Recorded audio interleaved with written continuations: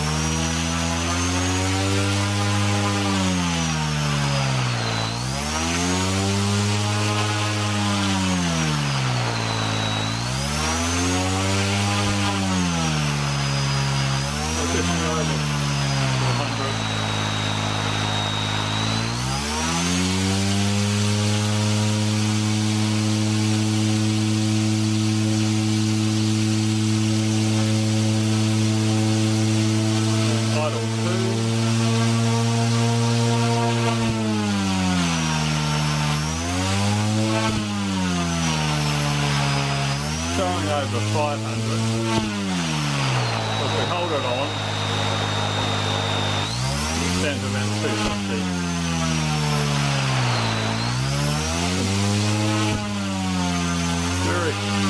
You keep the revs up, 4s and 500.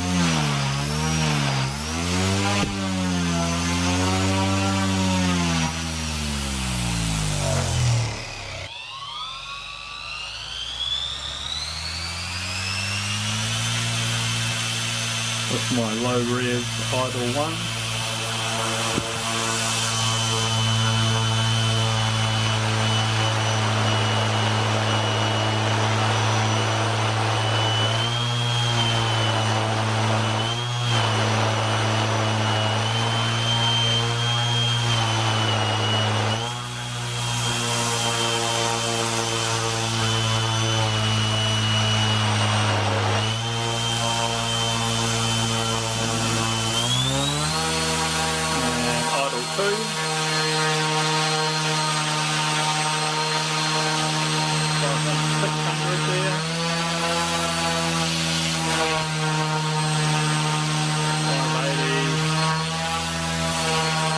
So much torque.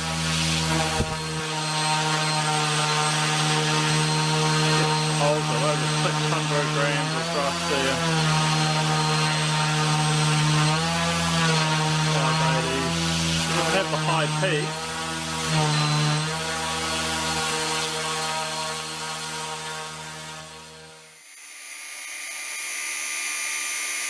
That's actually 100% tail main motor.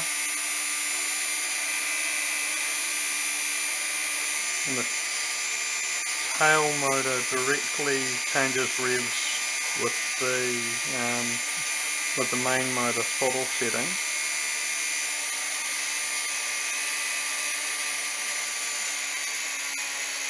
Let that slow down. So now I'll go full throttle.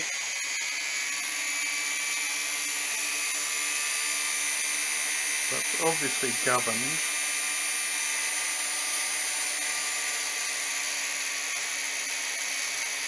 Obviously governs that the tail motor changes revs directly with the throttle input.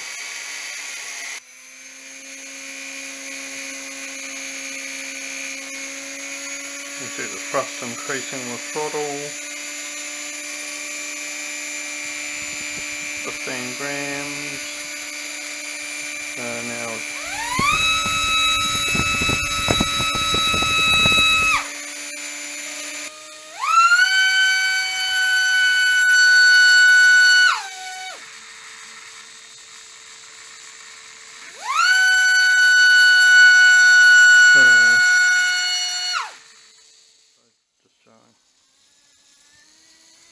but it's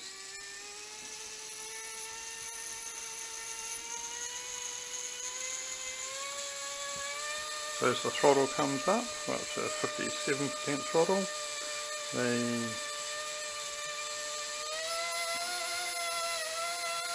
tail comes up as well, and then shut it down to 0.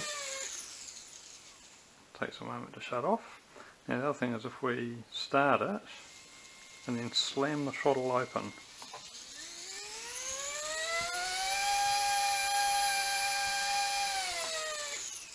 It almost seems as though the tail motor revs are dialed into the main motor revs. And I can feel the heat. Feel the heat in the from the tail motor wiring at that.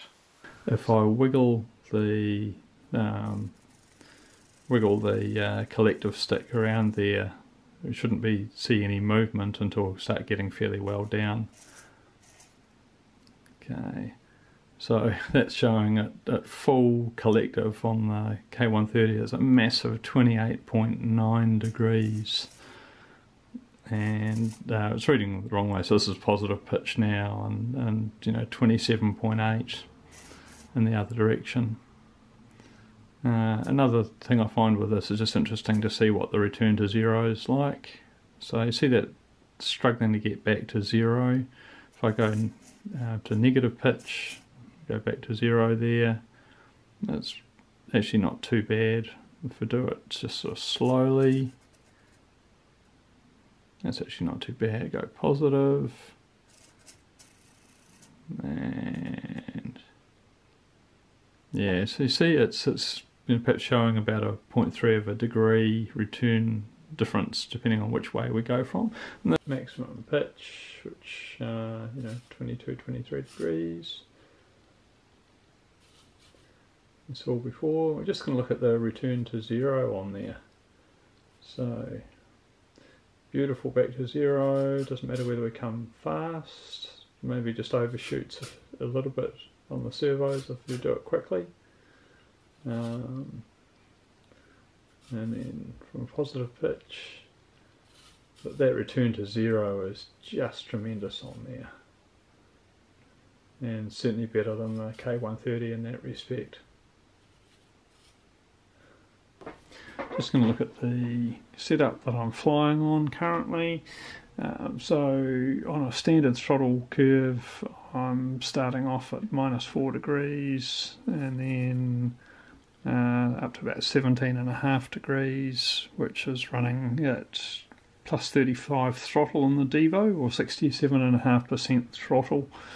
If we go to my idle 1, so basically straight curve, so I'm running -14 to more or less +14, and running that at +50 throttle, which is 75%. And if we go, so that was my kind of like low head speed mode. And then if we go to my higher head speed mode, which is more Eachine's recommended settings, we're looking at obviously 11.5 degrees negative, and then about 11.5 degrees each way. So that's on a head throttle setting of +75 on the Devo, or 87.5. Right, so they highlight two ranges that they suggest for collective, which for general flying they're saying between 35 and 65%, or on the Devo that's ±30, so that equates to -30, so 9.6 degrees. So yeah, around about 9.5 degrees each way is their 35 to 65. And then if we go to their recommended 3D settings, which will be about 32 to 68, or on the Devo that'll be ±36 on there, so 11.3, so a bit over, close on 11.4, 11, just under 11.5 degrees is their recommended 3D setting on there. So looking at the results from bench testing, the peaks measured between the two helicopters were broadly very similar, within the realms of what I was able to measure. It may have been that the K130 peak was actually higher, but if so, it was only very, very momentary. But the E160 has got a really significant advantage because of the fact that it maintains its revs under load. So in other words, it just keeps providing a lot of thrust, whereas the K130, the thrust drops away as the revs plummet. Tail motor thrust is also significantly improved. Doesn't look so fantastic on that particular graph, but virtually a 50% increase. So again, and when you look at the thrust to weight, I mean the K130 is lighter.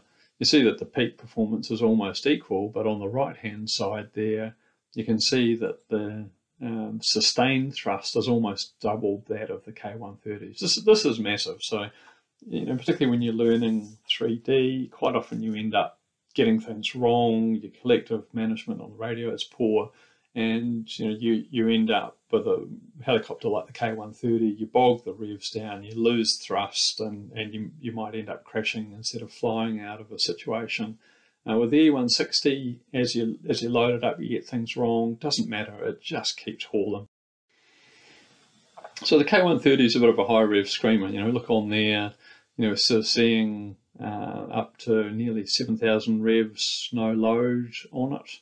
In comparison, maybe with higher throttle settings, we'd see up to about 5,000 revs on the E160. But as the loadings increase, the revs plummet. So look at that on the K130. From around about 7,000 revs, no load, dropping down to nearly 3,000 revs. So the E160 is really quite outstanding in this respect. It just keeps hauling and hauling under load.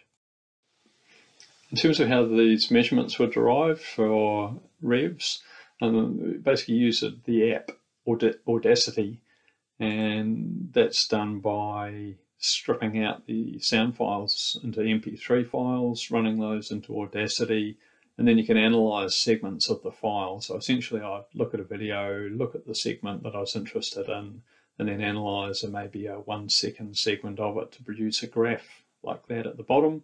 And generally the left-hand peak, first peak on there will represent the frequency of the rotating blades. And so you can then calculate out the head speed on that. And it tends to work out very well. You can do a whole lot of tests in different sections, and it tends to be very repeatable. So it produces good results, and it gives you the advantage that you can actually test things under load. In this case, actually measure the load at the time.